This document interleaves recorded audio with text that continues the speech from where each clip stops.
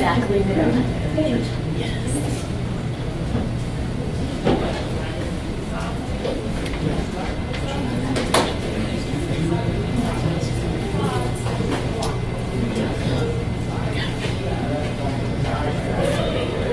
Can I take a photo of you?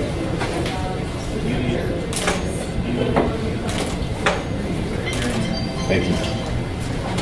All right, it is now officially noon, so we're going to go ahead and get started. As you can probably read, we're talking about project management yoga, which is not such a stretch. Sorry, I forgot how to talk there.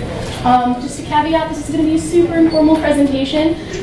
You may be moving around a little bit, and we're really excited to get started. So, who are we? I am on the left, that's me, and my dog, Zelda. She's the light of my life. And I am the project management guru. I have some experience working at an Agile company in the Ann Arbor area. We are both students graduating from university in about 3 weeks now, something like that. 2 weeks, 2 days. I'm not counting. She's not counting at all. None of us are. Yeah, so I'll be handling the project management side of it.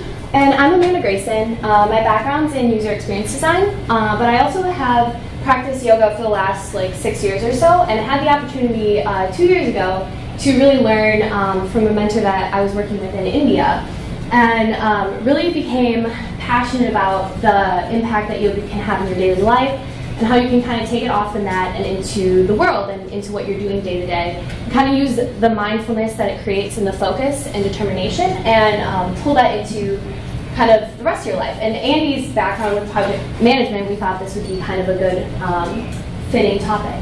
Yeah, plus I also really like yoga, Greek yoga in general. Oh wait, that's yogurt, never mind, wrong thing. But yeah, so moving ahead. So today we will be covering the building blocks of project management, moving on to the building blocks of yoga, more about the yoga metaphor, how do these two things connect, and then after that a brief yoga flow for those that are interested. If you're not, we just ask that you don't stare at people while they are doing the yoga flow. We won't judge you if you head out and get lunch. Yeah, no worries. We are flexible. So, moving ahead, yeah, you're going to get a lot of really bad jokes from this. So, takeaways from this presentation, you're going to get the opportunity to move and stretch and get that blood flowing. It's a really good stress relief, a legal stress relief too, which is nice. You get a refresher on the project management cycle if it's something that you've heard about before, you have no idea what it is, whatever. And then also a really fun yoga flow that you could incorporate in your team building, because who doesn't want to see your team in spandex? All right. Theoretical question. Yes. Okay, so the building blocks of project management, specifically relating to Agile. So what is project management? It's all about flexibility and being able to sort of modify things as you go based off of any problems or any strengths, just kind of working with what comes up rather than having a rigid set of instructions and then having no room for change and error, actually. So it's also all about cycles. So especially with Agile, when you have your sprints and during these cycles, it may seem a little repetitive and that you're doing the same thing, but every cycle is actually different because obviously you're working on a different project, you've got different problems, and each cycle is iterative. So you're going to learn from previous cycles and you're going to say, oh, Jim is really bad at, well, not really bad, you're going to phrase it a little differently, especially to him. Jim's not the strongest at this thing, so perhaps we'll have him do a different design or a different part of the team for the next cycle. And you just keep moving and keep growing on the path to optimal success, and then until you are unstoppable and a superhero in project management. Also, project management is all about communication. You need to work as a team, check in daily. Communication is really important, especially because you don't want two people accidentally working on the same thing. That's kind of a big waste of time. And also you don't want no people working on something, because that also is unfortunate. So just communication, making sure everyone's on the same page, making sure that things are getting done and things are getting done in a way that you want them to. And also, as I briefly touched on before with iteration, it's all about growth. So you build from your strengths and you balance your weaknesses, you improve on your weaknesses, and you just kind of keep going, once again, into that path of optimum success. All right, so also focus. You gotta keep your team's energy directed. It's really easy to get distracted by a bunch of really cool gifs of cats and stuff, and all sorts of random things. I've definitely done that before. So just kind of keeping them focused on what they should be focused on and making sure that you hit your project goals.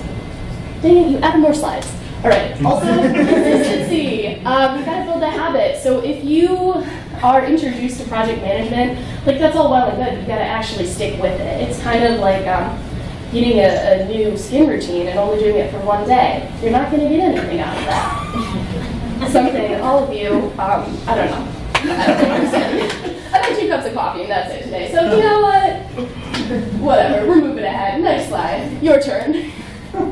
So you just kind of got the building blocks of project management, which I'm sure you guys are pretty familiar with. And I'm going to go over the building blocks of yoga, what components make up a daily yoga practice, or should make up a daily yoga practice. So again, we see flexibility on the screen. I think this is kind of expected. It's yoga. You're stretching yourself both mentally and physically. You're really pushing to make sure that you're moving your muscles and kind of growing in that flexibility as you practice daily. It's cycles. In yoga, we call these vinyasa flows, but it's just cycles. It's a bunch of poses that are put together into one continuous flow that allows you to connect breath to movement. And this is important both in project management, going through that daily cycle or the monthly cycle, whatever cycle you agree upon in your project management style. Yoga is the same. You can incorporate different cycles, but putting those together and letting each pose connect. And then within each of the cycles, we have the iteration. And the iteration in yoga is the breath. And you iterate by breathing. Usually it's around 2 or 3 times through each pose, and this deepens it. And just like you iterate within the specific components of the cycle, you want to allow the breath to kind of improve what you're doing and kind of push that flexibility. In Sanskrit, this is called pranayama, and the prana part is the breath, kind of the breath of life. And the yama is the focus, the drive, and kind of like the push. Communication, you're not working with a team per se, you're usually just with yourself. But, I mean, unless you're doing partner yoga. But you're communicating with your body as you move through these poses and checking in because, you have your right and your left side, and you're kind of making sure that both sides are getting equal attention. You're not like leaning on just one side too much. Your whole body is balanced. And growth. You're growing as you do this. You're growing in your flexibility, your strength. You're you're lowering your blood pressure. You're growing mentally as you focus yourself towards a physical movement. You can really push yourself mentally to stay balanced and stay in that moment. And it's about that, focus. Focus. In Sanskrit, this is called drishti, and it's the focus gaze. It means you're developing concentrated intention, and it's really important when you're in a pose where you're like legs out, your arms out, and you're balancing to find a spot on the opposite wall and concentrate on that. And that's going to make sure that you're not going to like fall over. And this is the same with project management. You need a focus, that project goal to work towards, and this is going to keep you on track, and you're not going to kind of go sideways, figure out the scope of the project and keep it all within that.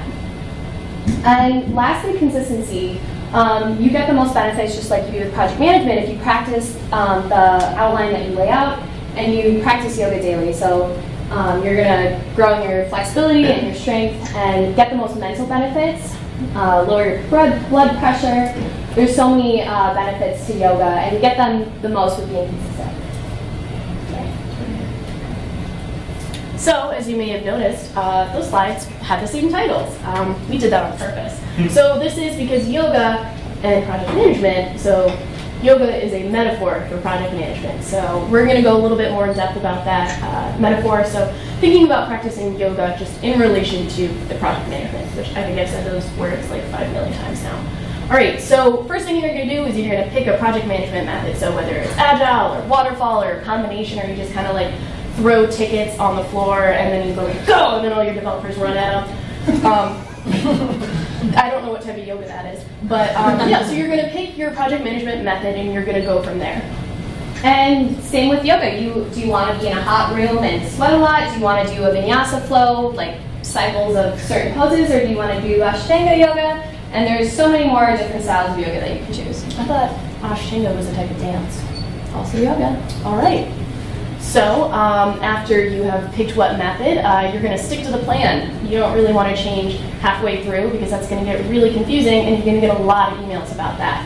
So sticking to the plan, make sure everyone understands their role, what they're doing. Once again, like, oh, hey, Jim's on graphic design. We probably shouldn't put him on, I don't know, getting coffee for everyone because that's what interns do, I guess. So make sure that everyone adheres to the process and that you're well informed on the system. So just well-oiled machine, working properly, that sort of thing. And on the yoga side, you're going to emphasize proper form, continue with the correct way of doing things. You don't want to like pull anything or actually get injured. And understand of the mentality kind of helps further your benefits from the practice. Yep.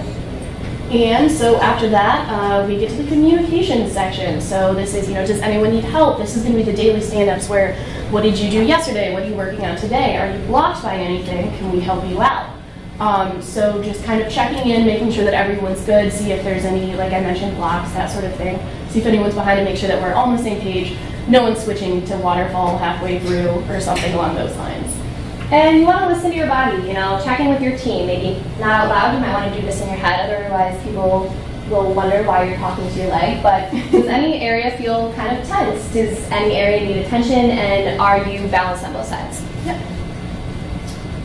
So moving forward, obviously part of staying flexible is customization as you keep going. So you discuss issues with the plan, make any changes that need to be made, adjust your methods. So just kind of more of that growth throughout the process and making sure that you are on the path to optimum success. And staying flexible, feeling out any issues in the muscles. You can adjust the pose as needed. You might see the teacher doing one thing, but you don't have to do it exactly like that. If you can't touch the floor, your leg doesn't go all the way to your head.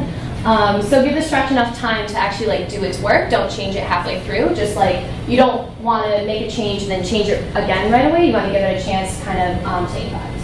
Yep. So important takeaways about project management. Don't let it stress you out. It's here to keep you organized, keep you on track, and break things up into kind of easier chunks to work on. And it's really just about an awareness of responsibilities.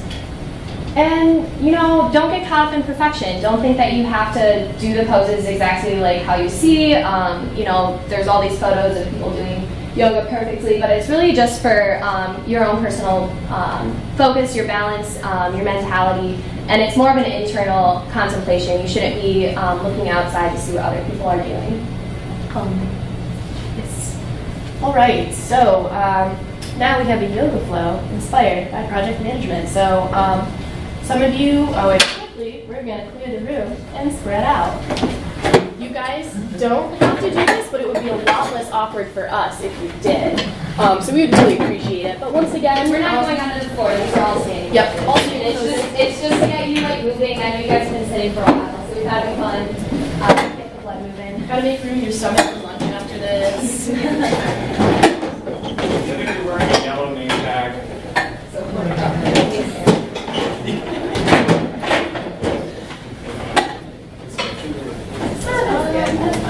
We push this table back.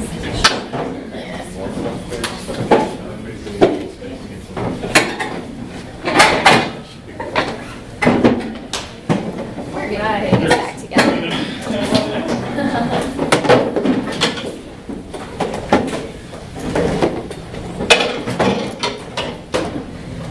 All right, way to go, guys. Teamwork, making this teamwork. We have that. So if you guys want to do a quick stretch, limber up, that sort of thing, just letting you know we're not going to be judging you based off of your flexibility, your knowledge of yoga. I can barely touch my toes, and that's when I'm in crisscross applesauce. So no judgment. Everyone is at their own pace, and just don't worry about it. Judgment-free zone. All right, so this is a project management cycle. You may be aware of it. So there are different versions of it. This is probably the most common one, and we will be focusing on a different cycle that follows these different pieces. So concept and ideation, definition and planning, launching and executing, performance and control, and then project close. And we have some handy-dandy little yoga poses to help you remember this. So first we have concept and ideation. And for that, we have the mountain pose and upward salute. So this is a pose that really gets you balanced and kind of gets you ready to check in with your body and see what's going on. You're going to start with your feet kind of close together but a little bit apart. And you might think you're just standing here, but it's actually kind of an active pose. You're trying to lift up the muscles in your leg, lift up your kneecaps, and balance your whole body over your ankles. So it's really, you can check yourself against the wall if you want to, and then arms go down to your sides and the fingers spread out. And you can kind of close your eyes to test the balance in this pose. If you're lifting everything, your shoulder blades come back. You feel like your hips centered over your ankles. And everything should really be centered as you kind of you can move from side to side, lift up your toes. Like if you're wearing socks, you'd be lifting up your toes and kind of checking that you're balanced in the balls of your feet. And this gets you ready to move into, the more active poses, just like the concept in the ideation. And from here, you're gonna take a deep breath and swing your arms up and stretch your fingers to the sky. And you're gonna keep that balance centered in the middle of your body and stretch to the sky. And then as you breathe out, you can bring your hands back to center. Are you guys familiar with yoga? You can pick it up at the grocery store. It's also in the Star Wars movies. So you just took in the environment, you're ready to begin. Your concept, your plan is kind of going forward. Maybe you know what cycle you're going to go into from here. Great. So next step, we're building our little donut, is definition and planning. So this is forward fold and sitting chair pose. And this is a chance to really stretch up hamstrings, get them ready to do work. So as you can bring back up into forward salute, and then you're going to fold forward on the exhale.